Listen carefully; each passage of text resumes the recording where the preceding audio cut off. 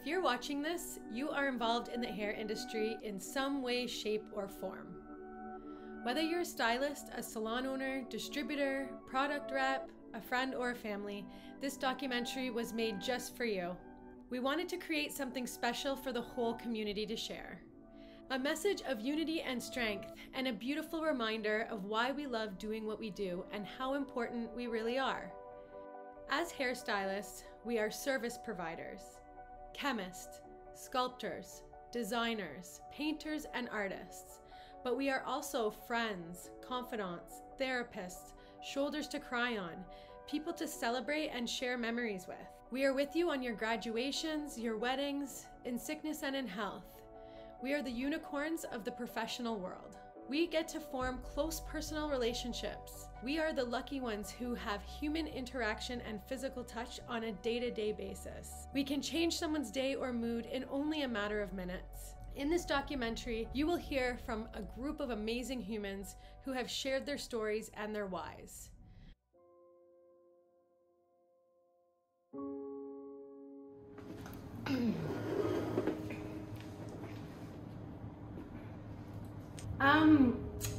Honestly, when I thought about my why of why I did this, it was because I needed to transform and utilize these different feelings that I had, these frustrations of the last year.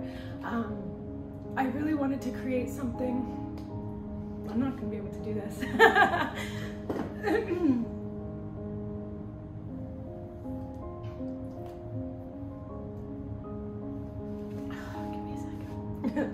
I can do it. I wanted to create a special message for everybody to just kind of bring themselves to the present moment, because I think that when we ask ourselves, why do we do something, it allows us to reflect. And I think that when you ask yourself why, it does allow you to come into the present moment and experience a feeling. And when I thought about why I did hair and why I stayed in the industry for so long, it was these feelings and these emotions of happiness and joy and being able to be there for people and make them feel beautiful and make them feel confident. And I think over the last year, we forgot, or was made to forget, how special we actually are, not only to ourselves, but to our guests. So I really wanted to create this message so that we can remember why we do what we do and how important we are and how essential we are. I really wanted to take these feelings of frustration and mold them into something positive that I can share with everybody and give other people a platform to share their story and their whys. I just thought that that was so important, and I just really wanted to share it with everybody and with the industry, and just remember that we are special and we are essential, and people do care that we're out here making people feel beautiful and confident. So I hope that you guys like this documentary and this short film, and I hope that it kind of invokes you to reflect on your own why and why you love doing what you do and why we do it and why we're so important. So I hope you guys like it. We have broken this short film into chapters so that you can hear our stories, journeys, and our whys. Hi, I'm Dawn Bradley. I'm Jamie C. Hi, my name is Richie Raish. I'm a hairstylist here in Toronto. It's KK here in Dublin, Ireland. My name is Lo Chabonneau. I'm the owner of Strange Bird Salon in Austin, Texas. I've been a hairstylist for 20 years. I have been doing hair for almost 10 years. My name is Lori Bell Nestor. I've been doing hair for almost 20 years. I've been doing hair for 14 years. My name is Kevin Murphy, and I've been doing hair for 42 years now. I've been a hairstylist in this industry for just over 16 years. I've been a colorist for 37 years now. I've been doing hair for like 24 years now. In the industry for about 7 years. I've been in the industry since November of 1994. I've been doing it for almost 19 years. This is my 23rd year. It's ever changing. We're creating all the change here and there. Like, there's no one person that can say this is how you do it. I'm really nervous. I've never done something like this. I'm in the shadows mostly, and that's where my comfort zone is. I'm better at making other people look good so they can shine. I loved being able to be behind a chair and, you know, make people feel beautiful and help them feel great about themselves. I not only get to do fun hair, but I get to connect with amazing people. I can't imagine ever not doing hair, to tell you the truth. You're giving everything to everybody all the time, but I honestly think that hairdressers are a rare breed. You got into this industry, you're literally touching people, making them feel better about themselves. So if you don't think you're an emotional person and you're a hairdresser, you're in denial. We're creative, we're emotional, we connect to people. And I think that's why they say if you're in this for more than 5 years plus, like, you're in it for life. My heart, oh, I can feel it beating so fast because of how much love I have for something that I was born into. My father, you know, at 81 can cut circles around us and can look at something like this and say, wow, look at what this generation is showing the world, where I came from as an immigrant from Italy, you know, having a barbershop, a hair salon here in Toronto for 53 years. I hate that we talk about that, like that we're like hairdressers always like minimize themselves and they're just like, oh yeah, I just do hair. And it's like, don't say that. Don't say that. You don't just do hair. There's so much more to what we are. We're not stupid. I want us to stop talking about ourselves in such a negative way. It's incredible what we do, really, self-esteem wise, and like no matter what age group too.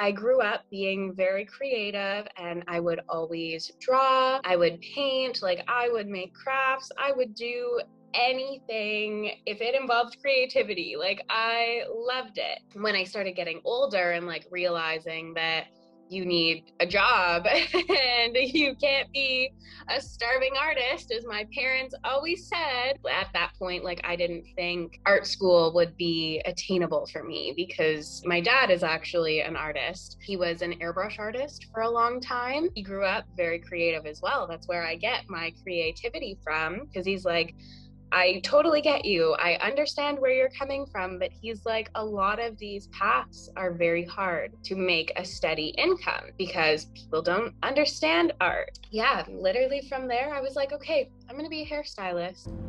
Kind of didn't really know what I wanted to do with my life. I was always kind of artistic. I always wanted to create something. I was good at art. I was good at, like, I wanted to, like, I used to always like make things on my computer, like graphic design, and I always kind of wanted to make music as well. So I kind of had all these interests that I kind of was like a mishmash of creativity. I knew I wanted to create something. I always knew I wanted to create something, but I didn't know what it was that I wanted to create.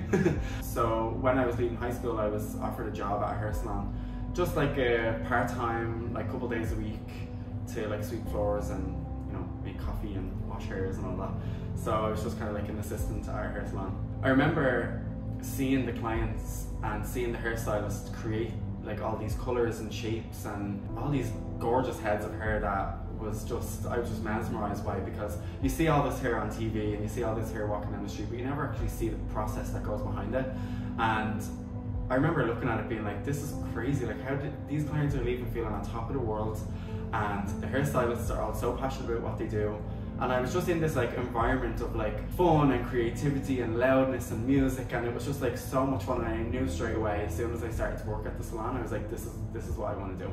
I want to create hair. I grew up always wanting to be a hairstylist. Before doing friends' hair, I was chopping the hair off Barbie dolls, and then the Barbie dolls of the kids that I babysat. So I didn't get to babysit for very long.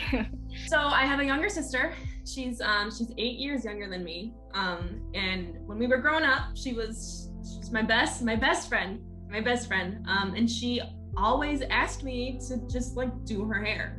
It's like her and her friends would come over and they'd like play dress up, and I was like the cool older sister, so they wanted me to hang out. I kind of got into it that way. I spent a whole summer teaching myself how to braid. We had terrible braids for a couple months, and then went from there. I grew up, my upbringing was a little different. My mother married a bunch of times. I never met my father, and I spent a lot of my childhood in foster care or children's aid. And I was always a dreamer. My goal in those days was to be a rock star. I bought all the instruments I owned myself, and I self-taught. I play the bagpipes, I play guitar, I sang in a rock band for years.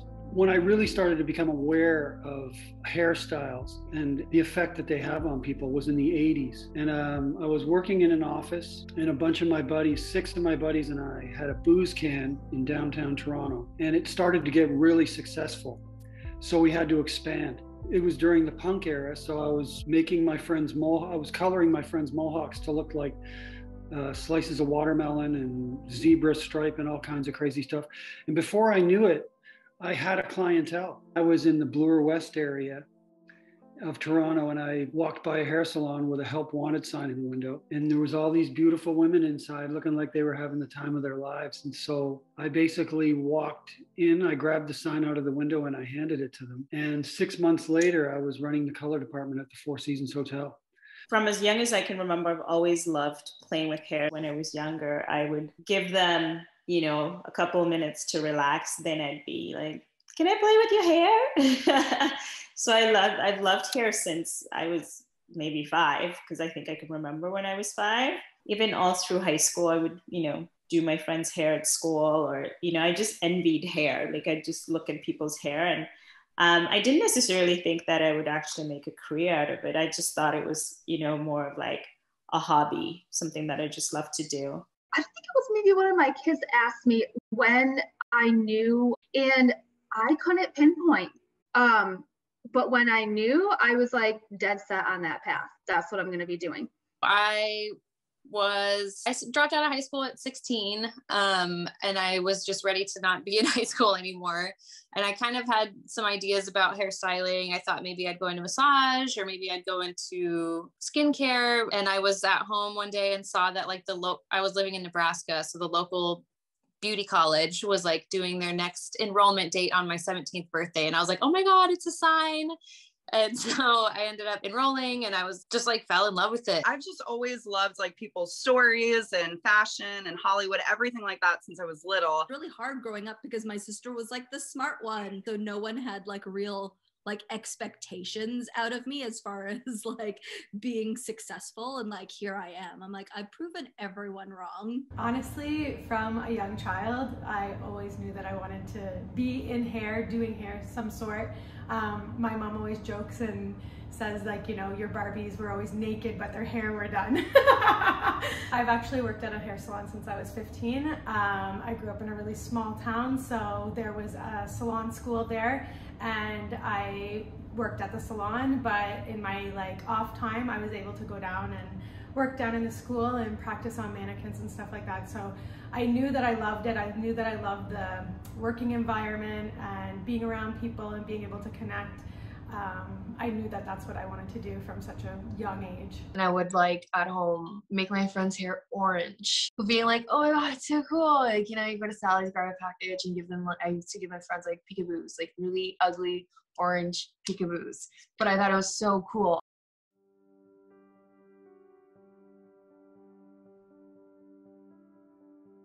Seven years ago, I was in a really bad place. My parents were getting divorced, and they were really pushy about me getting a real job. They pushed me into nursing school, and although I'm naturally empathetic, I hated it. And I was like, oh my God, this is awful. It's not fair for me. It's not fair for the patients, the families, the staff. I don't want to be a grumpy nurse.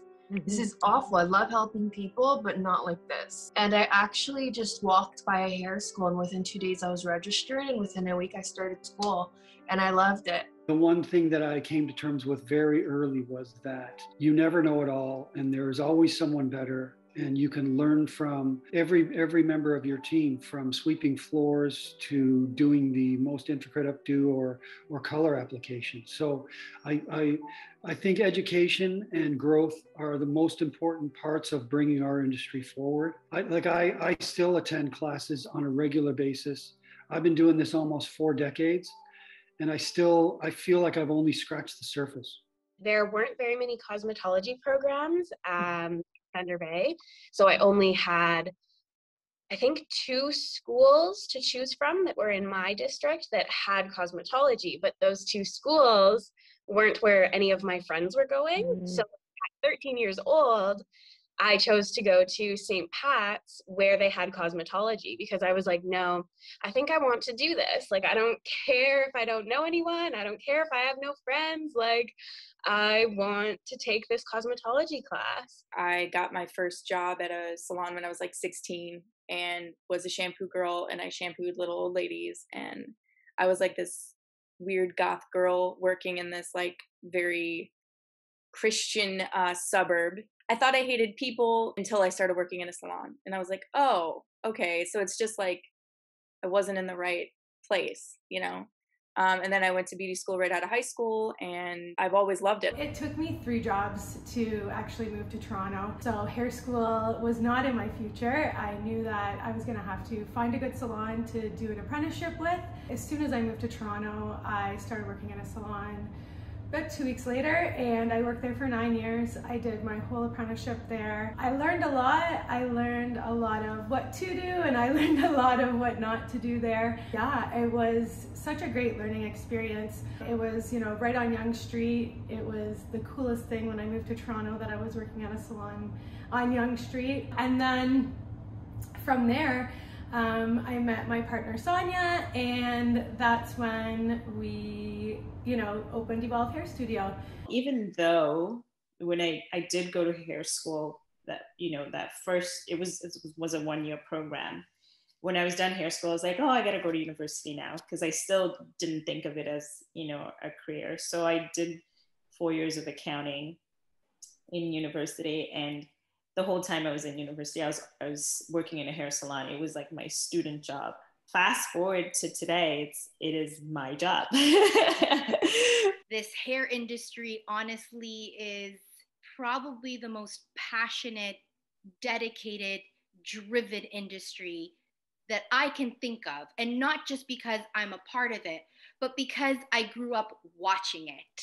My father so proudly being the one to remove the tie and hang up the gentleman's shirt, and when the service was over to make sure he didn't have hair in his ears or around the collar, and then to put the shirt back on, and then to put the tie back on, and humbled, not feeling as if he was a servant, not feeling that he was below the level of the person that he was serving. As I can tell you, as a little girl, I used to see some gentlemen in there every morning just to get their hair styled, or the ones that would come and knock on our door at 7 o'clock in the morning. And that was the true joy of seeing how my father has been needed, not just wanted. I am forever grateful for that day I called my father and said, thank you for putting me through university, but I've decided I'm going to hairdressing school. And I couldn't have been falling in love ever more so every day with a craft that I just couldn't. We call it a job because we get paid for doing it. But it's our lifestyle. I'm not really sure at the time what it was about going to cosmetology school that felt so right. But when I toured the school, I was just like, yeah, I think this is what I need to be doing. I'm going to really give it my all. I actually educated in the same salon that I worked for. They had their own academy. They had a couple of colleges in Dublin. And the training program was pretty intense and pretty high standard training program. So I'm very grateful for the training that I got, because I was able to work in the salon but also get trained at the same time. But the training was like a 4-year program, and we did everything like updos, we did cuts, color, we did creative work, we did social media, we did so much, like everything was all in the course. And Honestly, when I started off, I was kind of like, I'm never going to be able to make it to the end of this, because there was parts of it where I was like, I can't get a good weave in my highlights, I can't do a bouncy blowout, I can't do waves, and I was so hard on myself, and I just felt that kind of criticism, that self-criticism kind of fade away as the years went on, and I could just see myself blossom into this actual hairstylist that I thought I would never be able to do any of these colours. So the education that I got was super thorough, and just I'm forever grateful for the opportunity that I got to educate with the company that I could educate with. It was great. Shout out to Peter Mark. I came across the hair industry completely by accident. I was waiting tables and I was about 19 years old and I didn't know what I wanted to do. I really wanted to go into the medical field, but I just didn't want to commit that much time to school. So a friend of mine had asked me if I wanted to go to hair school with her. And I remember asking my hairdresser at the time how he liked being a hairdresser, and he always looked like he was having fun. He was around pretty people, his hair always looked good, and he was always in a good mood. And I was like, yeah, he looks like he's having a great time. So later on that year, I decided to enroll into hair school, and it changed my life.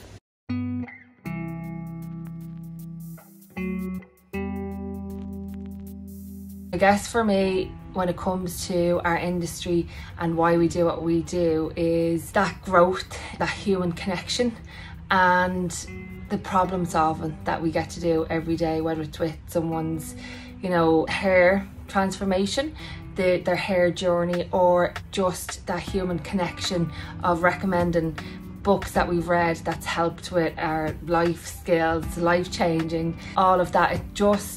It's just something special about our industry that really lifts us all.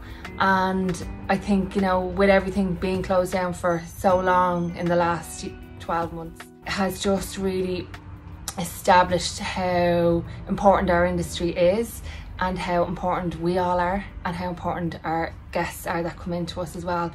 We are essential.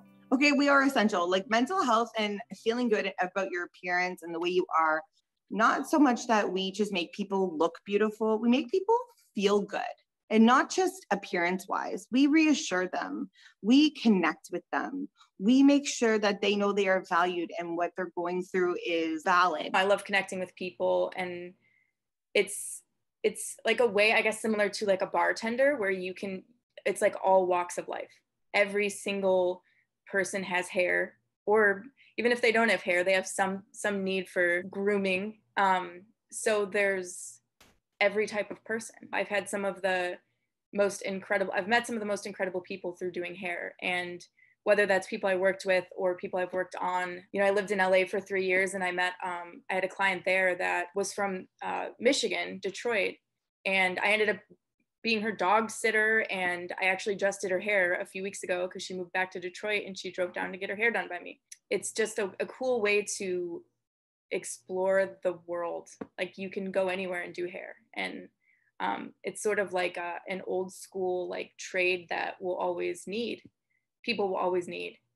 Honestly, when I first started off as a hairstylist, I had this mindset where I thought that I had to please everyone and that every client had to be happy when they sat in my seat. I quickly grew to learn that that's not always the case, and I do find that as hairstylists, our clients are kind of a reflection of who we are and what we like, and, you know, our interests. And I'm sure people that are watching this can think of their colleagues or even themselves and say, oh yeah, actually all of their clients talk like their hairstylist, they love all the same things that their hairstylist like. They're kind of very similar people in that way. Whereas before, I realized that I kind of wanted to just please everyone, and I got really upset over when people would not like the hair that I did, or didn't like the style of work that I did, or even just liked me as a person, never mind the work that I was doing. And I think once I broke free from that mindset of just constantly wanting to please everybody and just be the hairstylist for everybody, it really made me realize that the connection that I have with my existing clients is just so much more special, because now I've filtered out all of the people that, you know, probably aren't the same type of person as I am. You know, we're not really meant to, you know, gel well or whatever.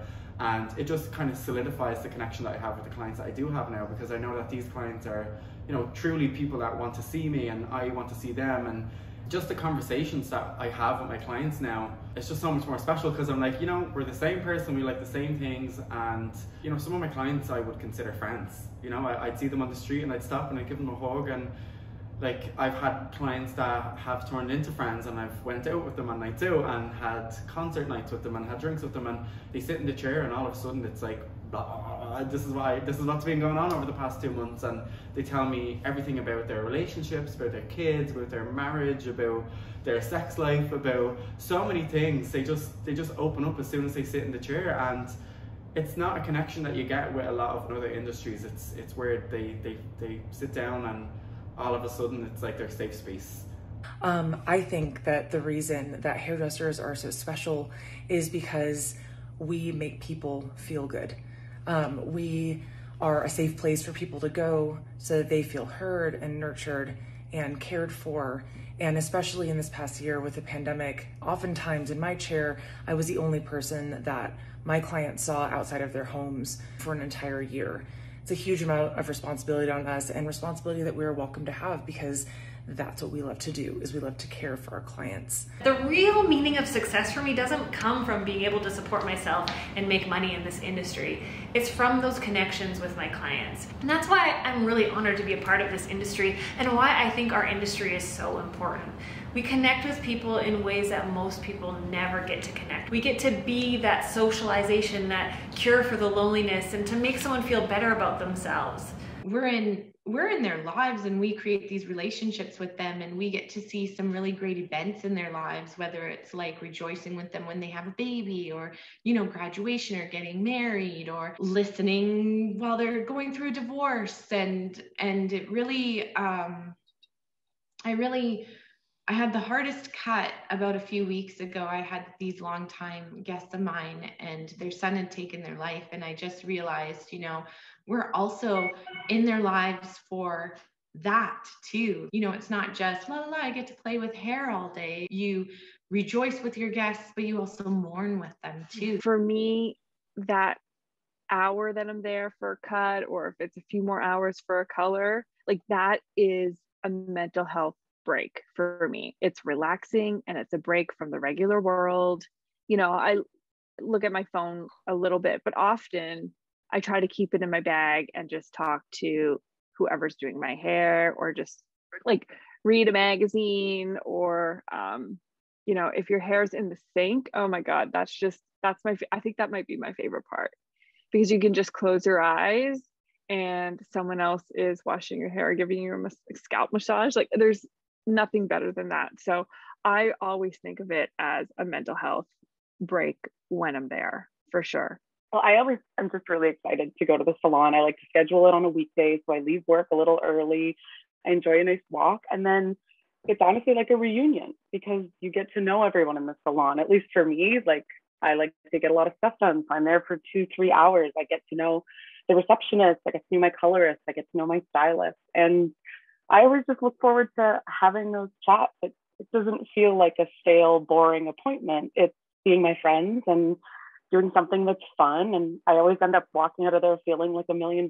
So why wouldn't you be excited to go to the salon? The hair industry just makes me feel amazing. And it's not about the hair. It's about going in and connecting with someone and chit-chatting and catching up on their life and telling them about yours. It's, you know, it's meeting with a friend. It's a scheduled appointment. We do it throughout our lives, whether it's family, whether it's a distant relative, whether it's a close friend, or whether it's your stylist. You put this time in and you get to know each other.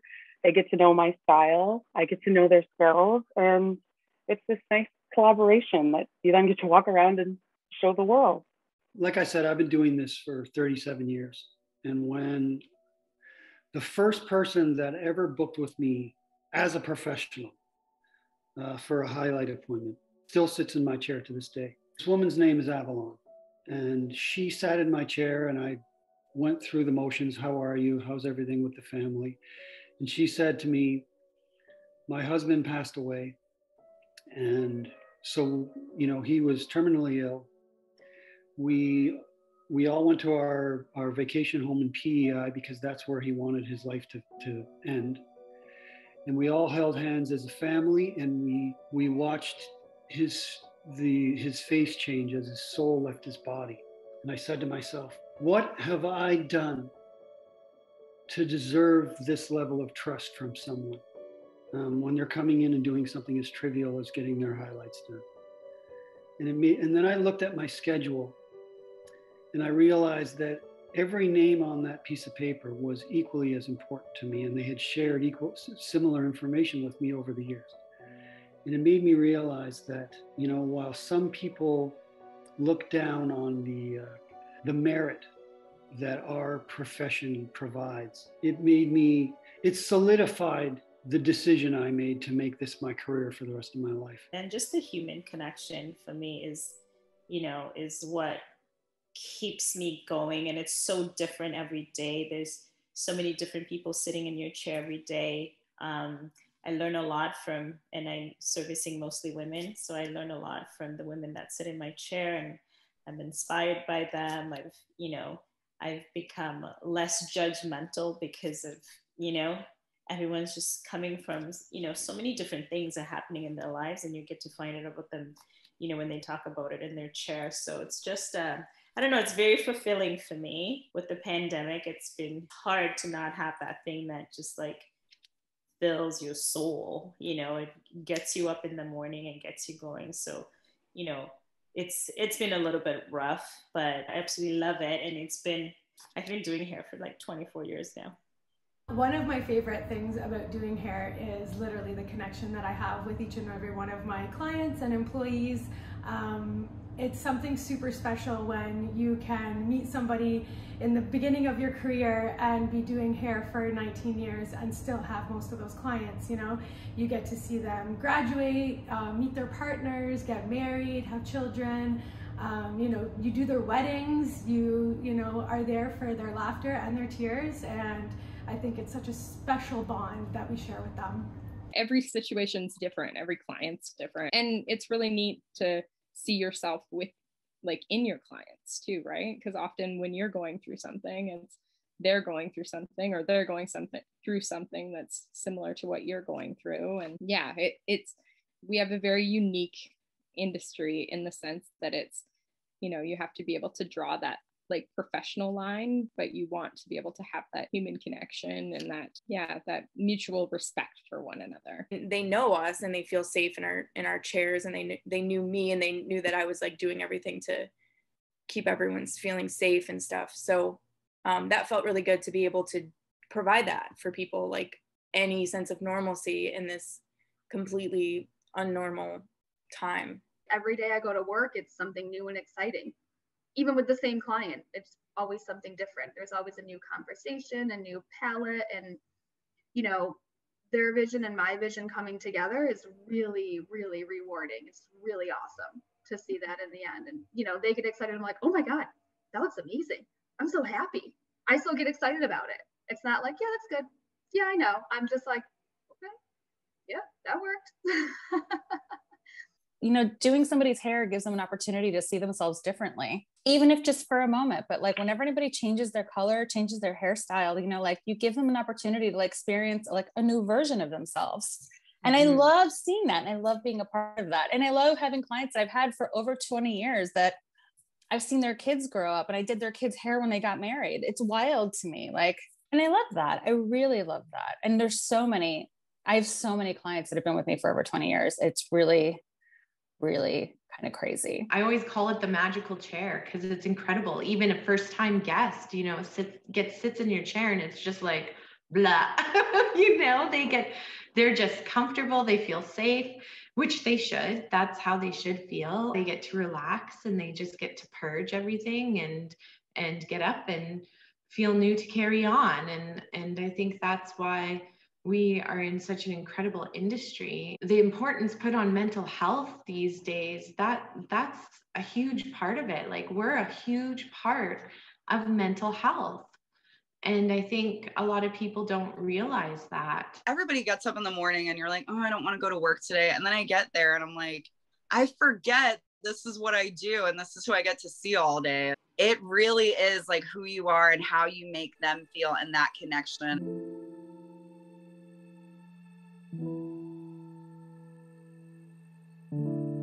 From a young age, I knew that I was not a book person. It was not the way that I like to learn. I love working with my hands. If anybody knows me, like, I am a craft freak. I love doing any types of crafts.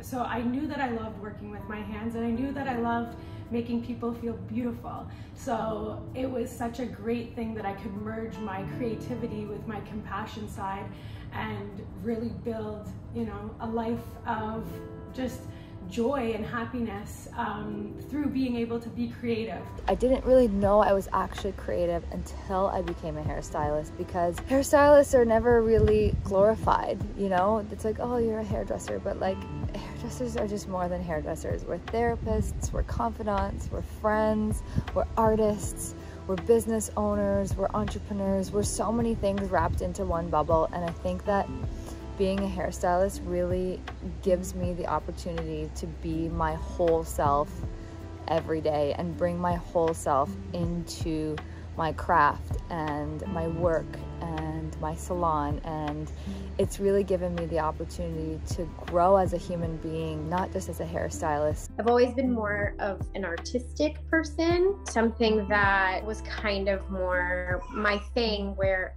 instead of like never really like a books person. So very, very hands-on, very artsy, very into that kind of stuff. I love everything about it. I love the art of it, what I get to create.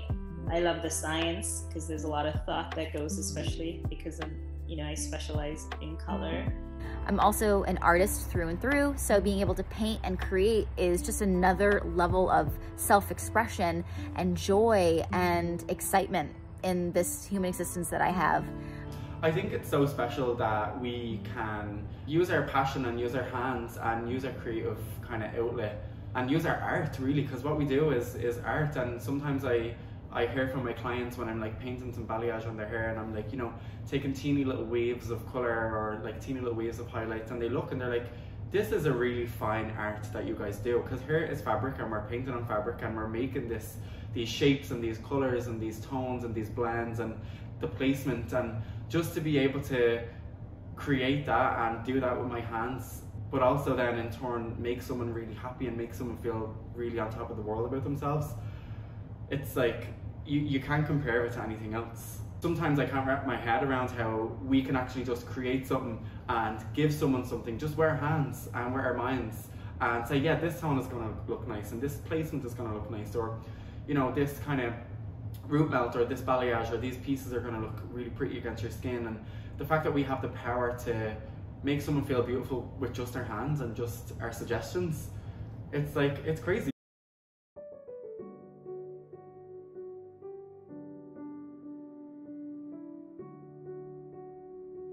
Like, I love it. I'm obsessed. I have that passion. I love growing. I love learning new things. I'm the versatility of it all. And yeah, I'm not over it, that's for sure. I guess my final why would be it's the people, it's the stories, it's our ability to be in their lives, whether happy or sad, and the ability to make them feel good no matter where their status is in life. Just being able to be creative, and this is an industry that you can grow in your craft if you allow yourself.